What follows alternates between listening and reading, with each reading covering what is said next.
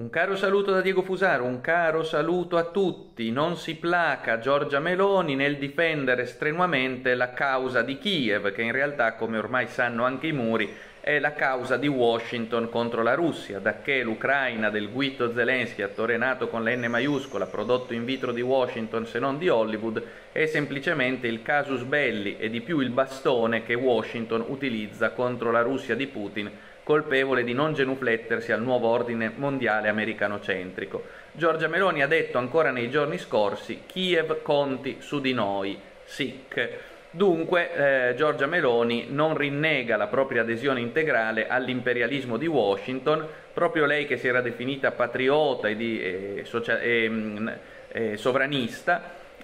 Con tutta evidenza sta dimostrando come il suo patriottismo e il suo sovranismo coincidano con la subalternità eterna dell'Italia a Washington.